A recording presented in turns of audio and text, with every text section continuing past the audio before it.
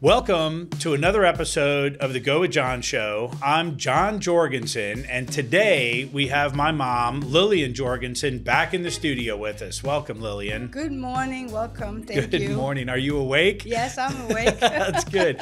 All right. So last time you were here, we spoke a little bit about the overall process of listing your home and selling your home, and then we kind of dug our teeth into staging a little bit and what you need to do to get the home ready to sell. Yeah. So today, once you get your home staged and you're ready to list it, what happens in the process? Well, we get the house listed, and of course you can list it in a couple of different ways. You can list it coming soon, which gives everybody a chance to kind of see the home on the website. On MLS, you can drive by and see the neighborhood before it actually goes on the market and decide if you want to go in and see it.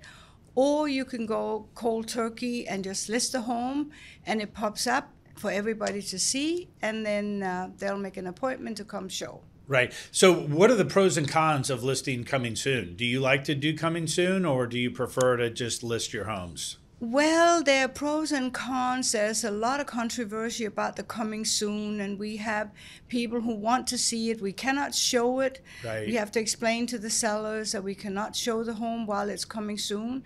And when you explain that whole process, then often the seller says, well, let's just go. Right. So people, we're ready. Let's Right. just get it on the market And so why, we can show. Why can't you show it when it's coming soon? What prevents you? That's against the law. Okay. Yeah. Well, it's against MLS policy.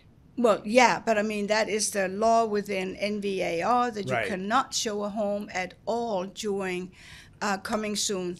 And then we have the buyers that actually analyze everything on the website, write a contract sight unseen in the coming soon stages. Right. And then all of a sudden, the status is changed from coming soon to pending. And buyers who would like to see this home, who's driven by, who decided this is the home for me, didn't even have a chance to see it because it's gone. Right. Right. And so for that reason, often I think that unless the seller really wants to be coming soon, I like to just list the house for everybody to have the same chance to see it and write on it. Right. No, that makes Right perfect away. sense. Yep. Okay. So you get the home listed, and you're in the MLS. Then what happens next? Well, we then, of course, have the showings, and there are different ways to show the home. It can be scheduled online for appointments, or you as the agent can take the appointments and talk to the agent. So we can divide into two groups. I would say when you're in the high-end market, I like to talk with the agent. So I am the showing contact. Right. To get in to see the house, and I'll be there as well to show the house and open up. And that's what most homeowners like when they're in the, let's say, over $2-3 million. Right. Anything below that, Uh-huh. we schedule online. You have your showing slot, and you bring the buyers in for a 15-20 minute showing, and hopefully there'll be lots of activity right away. And then contracts can be looked at as they come in, and we send them to, usually we'll send them to the seller so they can look at the contract, and we will have a contract deadline normally. And if you don't put a contract deadline in the MLS, we start getting the calls, when are contracts due? And we get all these questions. So in the market we've been in for the last year, I think most of us feel we need a deadline. Right. So everybody knows what is going on. Then again, we have had buyers that write a fantastic offer. It is presented to the seller, and he says, I like it, let's just be done. I'm sick and tired of showing my home. And then out the window goes the deadline, and then you have all these unhappy buyers who thought there was a contract deadline. And again, they didn't even have a chance to see it and write on it. Right. And I think the interesting thing is that, the seller and the buyer can really do whatever they want You know, we as agents are in between, and you sit down with a seller and you have a offer deadline, but the seller is allowed to change their mind. Oh, absolutely. We work for the seller. It is in the sole discretion of the seller. And sometimes sellers don't realize what it all means with showings. And they have to leave home. They're practically gone for days and days because people are coming into the home all the time. Right. And all of a sudden, enough is enough. I've had it. Yep. We have a good contract. It's more than we expected. Let's just take it. Right. Right. So, yeah. Yeah, and just, you know, buyers can change their mind too. Yeah. You know, it's a buyer can write an offer on a house, and before it's ratified, the buyer can withdraw the offer. So, yeah, that's right. You know, and I think that's one of the things that maybe makes people a little crazy in the real estate world is that we're all humans and we're all dealing with humans, and things kind of change a little bit along the way. Yeah.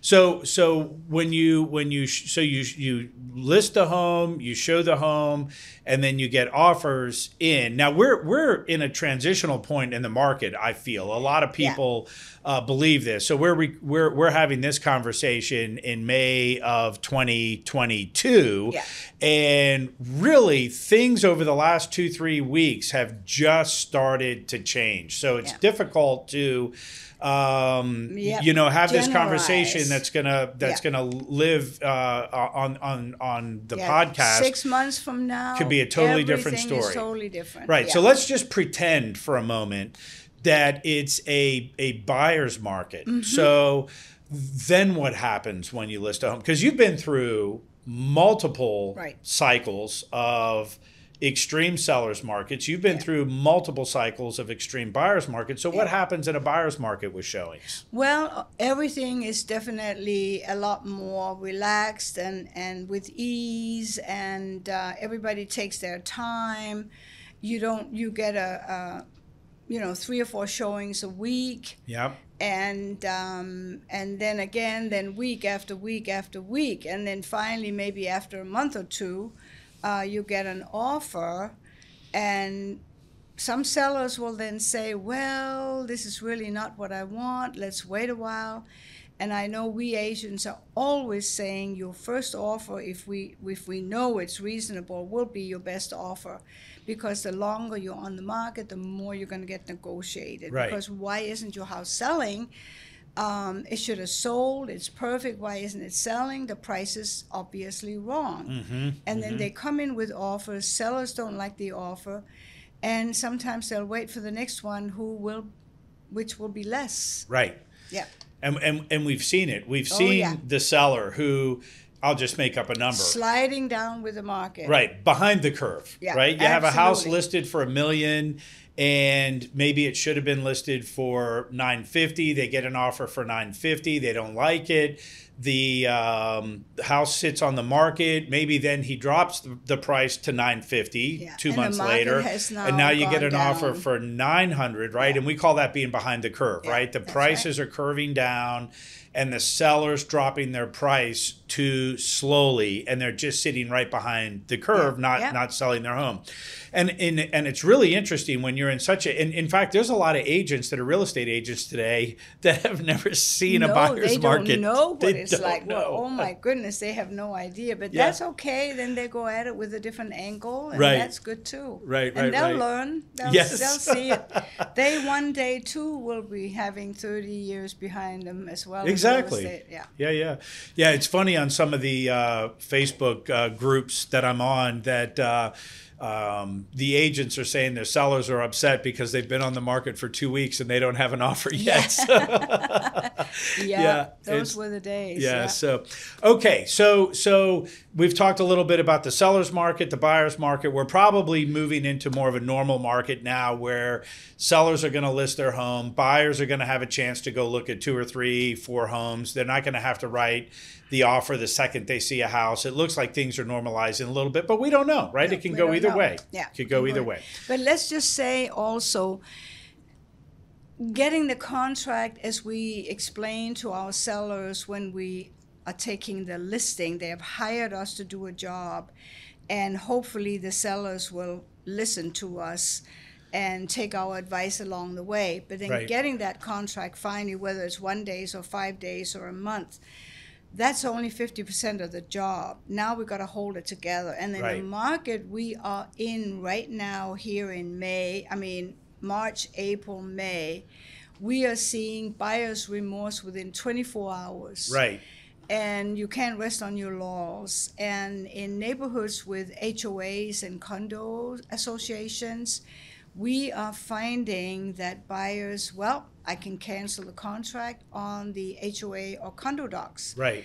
And there you are. This happened to me twice in the last 2 months. And of course, sellers are devastated because the computer got changed, showing we had an offer. Then when you get back on the market, get the next offer, everybody is questioning what happened. Well, nothing happened except there's nothing wrong, but the buyers changed their minds. Right. There's so few opportunities to buy that they jump at the next property thinking, this is what I want and I want to get it now. And then they sleep on it and they're sorry. So this is a very frustrating market. It is a market unlike any that I have seen in my 37 years in the business. And we think every day we can see something that we haven't already experienced. Right. But this frenzy, and where is all this money coming from? It is amazing. Just 2 or 3 years ago, we were fighting over a $5,000 or $2,000 counter offer in a contract more than $1 million. Right. Today, they throw another $100,000 on top of the listing price, plus escalation after that. It's like money is endless. Right. And this is really a scary sign. Yeah. Because where is this going to end? Right, right. There'll be one day when these houses have to sell again. Yep. And where's the market then? Exactly. I think the future, of course, is unknowable, but it's going to be a very different future than we have ever seen in our whole economy. Right, right. Because this is countrywide. Yeah, yeah, no, absolutely, absolutely. So once you asked about, you spoke about getting the contract ratified, and then you have to hold it together. So there's a lot of things that can happen during the contract phase. So let's take a quick break, and we've got to get an ad in from one of our sponsors, and we will be right back on the other side of the break with more from Lilian Jorgenson. Good. I'm John Jorgensen, and if you want to learn more about buying a home or selling your existing home, contact us through the show. We work with an incredible network of professionals who can help you get through the process smoothly. Again, that's gowithjohn.com.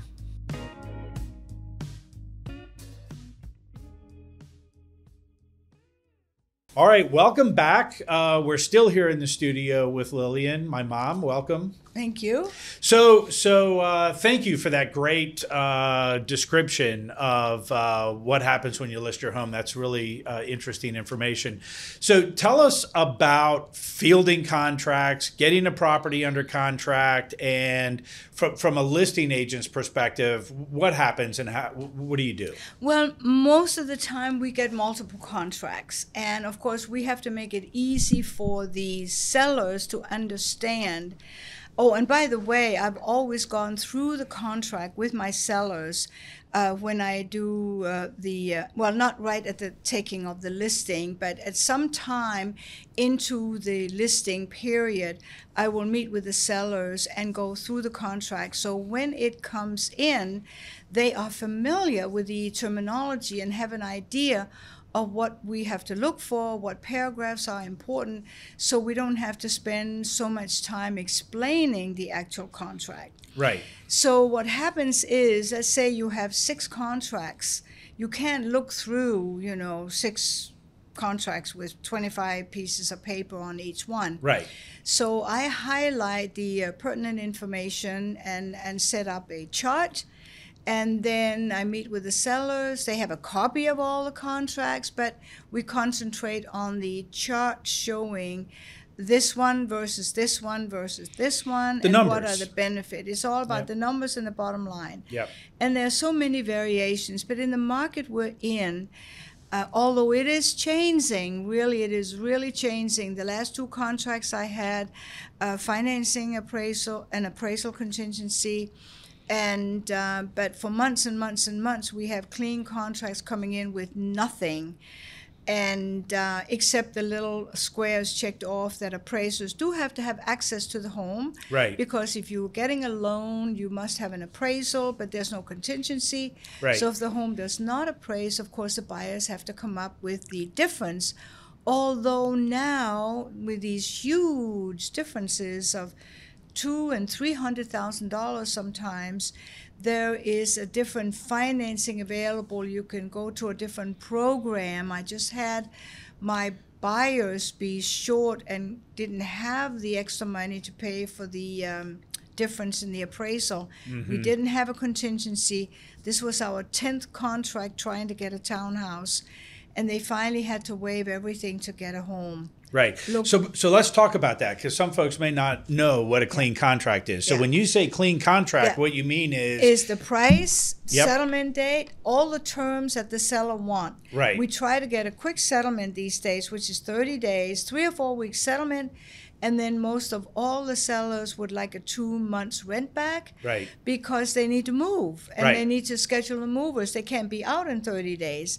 And for competition, the buyers are writing free rent back. So essentially, everything is done. You sign the contract that night, your house is sold, and the only person that has to come back in would be that appraiser to take a look, and then you're basically done, which of course is awesome. Right, unless there's an HOA. Then you have the HOA, because you can't waive that. But as far as coming into the home, nobody's coming into the home. Right.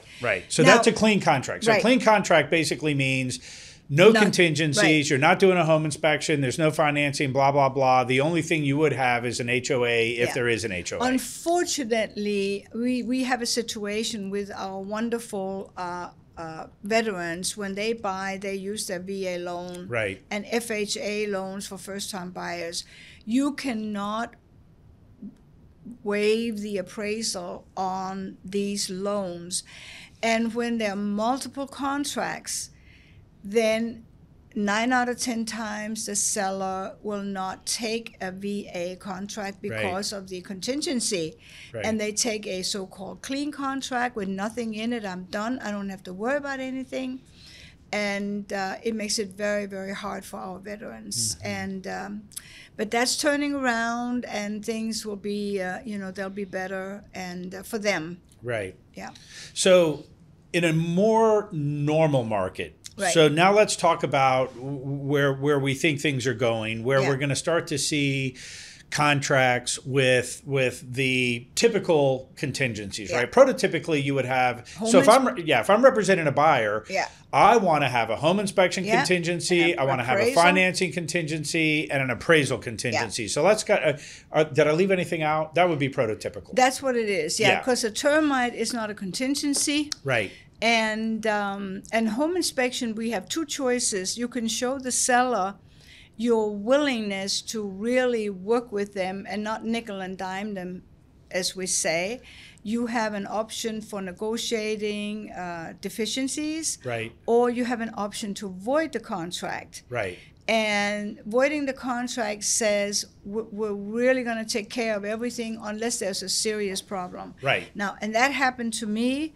About 6 or 8 months ago, we had a really serious problem, and no matter, and once you have this problem, you have to disclose. Let's say they don't want to contribute to fixing it.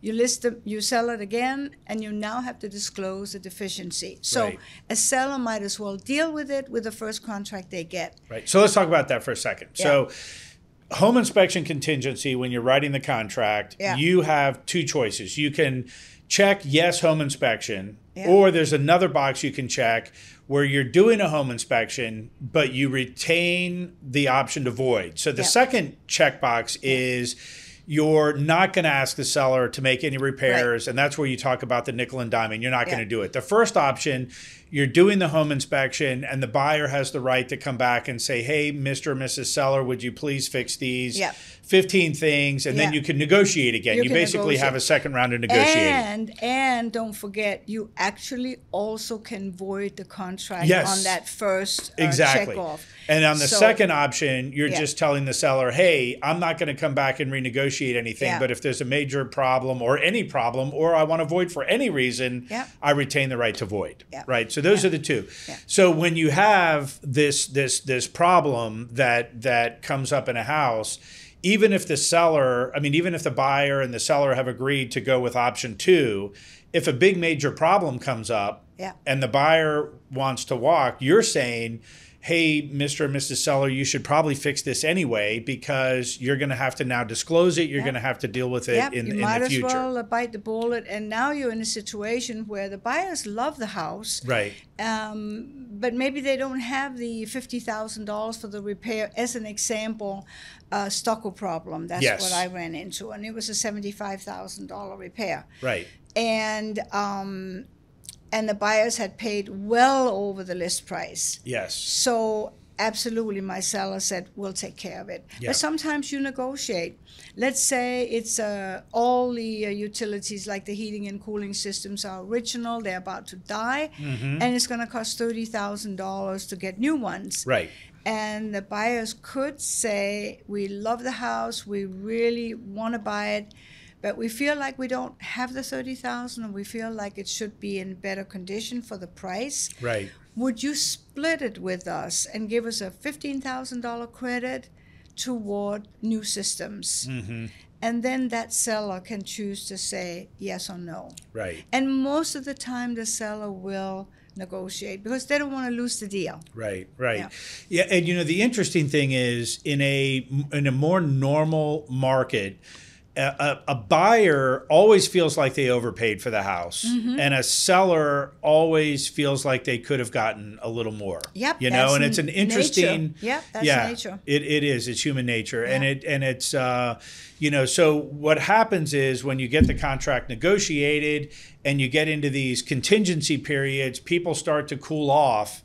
Yeah. And then reality sits in, and this is where... Or they found another house they like better. Yeah. That's even worse. That is worse, Yes. Worse for the seller, better for the buyer. Gosh. Yes, that's all these situations can happen. We're just not in control. Exactly. Yeah. So that's a little bit about the home inspection contingency. So let's talk a little bit about the appraisal contingencies and the financing contingencies together. So, what kind of scenarios have you run into with appraisals?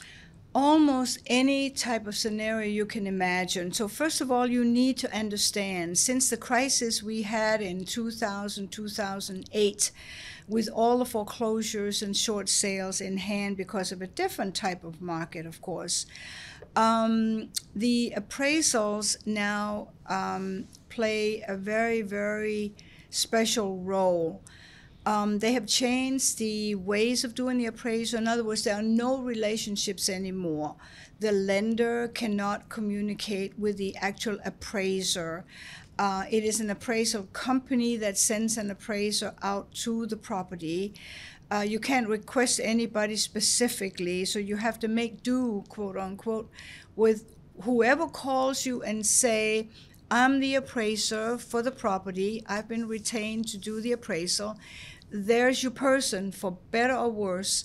And we are finding that these appraisers are coming into the area from far away, way up in Maryland someplace, Richmond, Fredericksburg, way over Mount Vernon, Alexandria. And as you know, appraising a property is a very fine-tuned job. Just knowing the area, just knowing the infrastructure and what's all around, the value of the homes, you really have to have your finger on the pulse to come in and say, yeah, this is going to appraise at that price. And no, this is never going to appraise. And you can't appreciate that unless you really know. So our role is very, very special. We try as agents to find the comps that really go with the home we're selling. And then again, some appraisers say, I don't need your help. I don't want anything, I do my own job. That's even worse. That means they're not cooperating, they want to do their own thing, and we as agents get left really frustrated. But this is what we have to put up with. And so I always try to, of course, we get the email information for the appraiser. We email ahead of time all the information, all the upgrades, the floor plans, anything we have on the property. And then I meet with the appraiser when he comes to do the job. I always tell my sellers I need to sell that house twice, first to the consumer and second to the appraiser. And I have to do that job, and I have to be there, and sometimes it's a very, very fine line. It's a very difficult job. Sometimes you can't find something that goes with a home, and now you have to venture into other areas where you know the properties are, and then the appraiser will say, well, that neighborhood, that's too far away, even though it's not too far away. And one rolls from one zip code to the other, 22101, 22102, and they'll have arguments about that, and yet they're within a 3-mile radius of where the appraisers are looking. So that is a really, really, really difficult job. And I'm sure the appraiser, him or herself, are finding that as well. The market has been so volatile, and they can't keep up with what's happening either. Right. So let's talk about a maddening scenario with appraisals, because I've had this happen several times, and I know you've been through it many times. We've talked about it at dinner. So you have a house, you sell the house. Yeah. Let's say you have a house for $1.8 million. Yeah. You sell the house, an appraiser comes in and appraises the home for $1.5 million. And you're saying this is just not right. Yep. It's this home is every bit of 1.8, and you're going through your conversation with the appraiser, which often doesn't help at that point. Oh no, and you can't talk with the appraiser unless you're in the home. Right. You can't call him before, you can't call him after. Exactly. You can only get him or her for any conversation when you meet them at the house. That's the terrible thing. Well, you can appeal through the lender. Yes. Yeah. Yes. Through the lender. Exactly. So you get this scenario, and then the buyer ends up walking because the buyer and the seller can't come to terms on this $300,000 gap. You sell the house again. You get a second appraiser that comes in, and everything's it's 1.8. fine. Yeah. So how do you deal with that, or what do you say about that? Because for me, that's the most maddening thing of all, right? Because we as listing agents, we've sold the home, and now we have an appraiser who comes in who didn't understand the home, didn't understand the comps. Comes from another whole different area, did not understand. Well, what happens is you end up spending hours and hours, days, analyzing all this other material for comparables, and then you send it in with an appeal, and then sometimes you don't get it anyway. Right. Yeah, it's it's about 50-50. I think about half the time you can make some headway. But if you get a $300,000 gap between on a 1.8 to a 1.5, I've never seen an appraisal come up and say, "Oh, well, okay, it really is 1.8." They'll come up maybe 100,000 or 150, but it's a difficult scenario. So the point is, we have to get through the appraisal contingency, and I think that for the most part, over the last 4 or 5 years, 18 to 22, we haven't really had any issues with appraisals at all, right? Everything's because we're in an appreciating market. So the value of the homes are going up. I think the market's changing. So now we're going to see how these appraisals come into play. And I think also most of us agents now, when we get a contract, I think maybe all agents, but most of us, we do call the lender before we go through with the contract to our seller. Right. Because the sellers are going to ask, are they qualified? We have to be ready to have all the answers. And talking to the loan officer, you immediately get a feel for that client. You get a feel for the enthusiasm from the lender, where they stand. They have actually done a lot more than the lender letter says, and that's another gripe I have.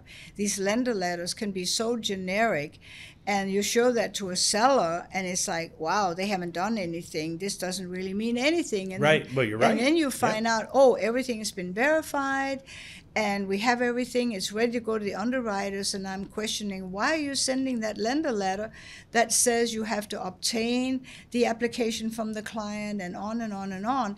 That is not even true. And they will say, well, you know, that's what we have. And I said, no, that's not what we can accept. Then send me an email, and you explain in an email where we are. And with that information, of course, it's much easier to work with your seller to make them understand. Yeah. And you can shorten the periods. You don't have to accept the long periods of appraisal and financing. I'm shortening to 14 days on an appraisal if that's what they have. And 21 days, either 14 or 21 days for financing. Right. Because they can do it. It turns out they can do the job, but they would like to have more time. So if you give them more time, they just wait till the last. They put you on the back burner for the time slot in doing the job, I have found out. Yep. Okay, so let's wrap up with the financing contingency, right? So really what the financing contingency says at a very high level is if you don't qualify for the specified financing, then you can void the contract. Right, and that's why you want to have a short deadline. You don't want to go down 30 days or 45 days. Some agents are putting 45 days in to find out that they really can't get the financing. It's just too crazy. And one of the tricks, it's not a trick, but I guess it is a kind of a trick bag kind of thing, is that if the buyer changes they're specified. So the specified financing is the financing that you specified in the contract. So if you specified that you were going to have a 30-year fixed mortgage in the financing contingency area of the contract, and you switch to a 15-year ARM, now you've, in a sense, voided that financing contingency. Well, if you did not get permission from the seller in writing that they understand you're changing the financing,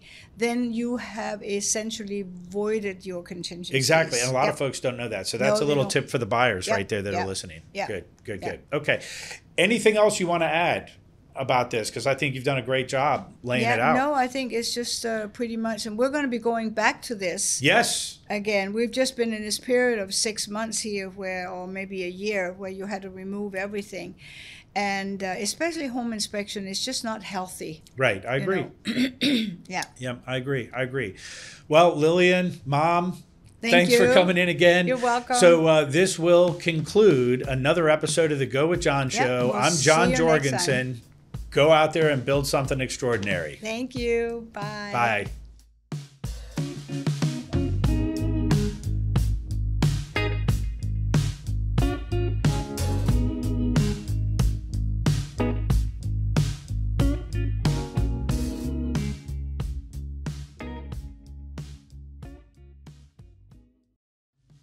A lot of folks think that building a custom home is a complicated and arduous process. It doesn't have to be. At Stanley Martin Custom Homes, we have the process down to a science. We will bring you through the buying, design, and building phase one step at a time. Head on over to webuildonyourlot.com and check us out. Reach out to us if you want to get started on the path to your very own Stanley Martin Custom Home.